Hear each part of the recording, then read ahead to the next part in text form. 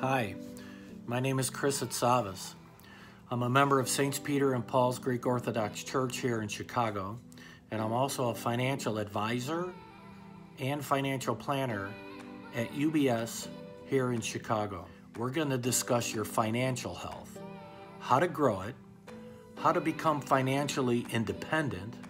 You're going to need some education on the financial industry. You're going to need some consistency. You're going to need a solid foundation. You're going to have some faith in some of the proven principles that drive the financial markets. You can begin to build your financial health just as you begin to build your spiritual health as well.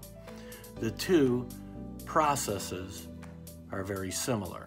I look forward to speaking to all of the attendees regarding creating financial health in your life, just as you create some spiritual health in your life as well.